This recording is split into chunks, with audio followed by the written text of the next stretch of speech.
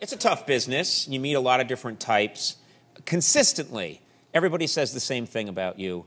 Such a nice guy. And I know a lot of your friends. I know people that have worked with you. Everyone has said it from day one since you got into this business. Steve Carell, nice guy. Do you ever feel like it's a burden to be known of as one of the nicest guys in the business? The thing is, I'm not that nice a guy. I'm a middling sort of nice, mid-range nice. I'm not a complete prick. Don't know if I can say it. You can't, and now this won't air. Oh. Okay. No, you're not. So you think you're... I'm not especially nice. Yeah. Tom Hanks makes me look like an asshole. Yeah. He's crazy nice. But I think you're up in that. I really do think if you've got that image. It's, I wouldn't say it's a burden, but there are times that you kind of wish that people thought you had a little more grit.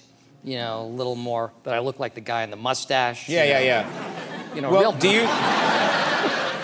do you think, I mean, you should do something, okay? You should do some act, you should do something that resets the bar for you, that I think gives you a little bit more of that badass image. Do you know what I mean? I don't even know what that would be. I don't know. I've never been given the opportunity to be sort of a badass, to be a... I don't know, why don't you just break something? What if you broke something right now? Something that...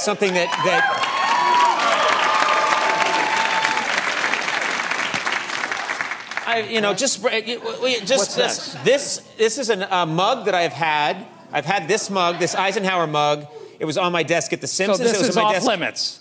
That is off limits because I've had that a long time. That's very precious to me. If I were to actually break this, though, I'd be You can't break that. You can't break that. Oh, no. Can I?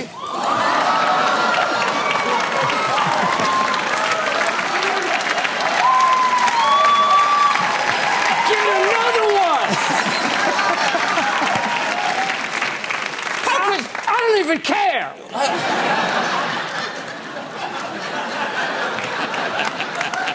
Screw you and your memento mug! I've had that mug 25 years. Tough! They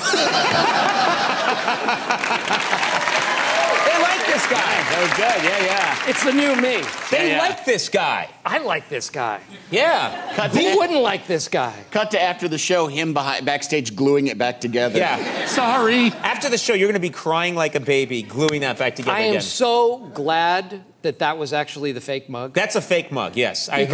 Because I looked over there and I was like, oh, I really hope they switched it. We did switch it. Because I would freak out. Can you imagine if I was like, hey, no, call off the bit, call off the bit. Woo! We forgot to switch the mug, crash. Boom. Yeah, well, you would be devastated if such a thing like that happened, because you are a nice person.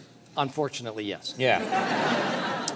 There was a time, actually doing this movie, it just made me think. We do this illusion in Burt Wonderstone, where we do this hangman trick, and they put the noose over my head, and all of the stunt people said, if it's too tight, just say, stop.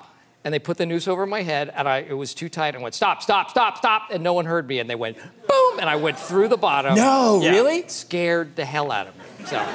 Does this story end with you being dead?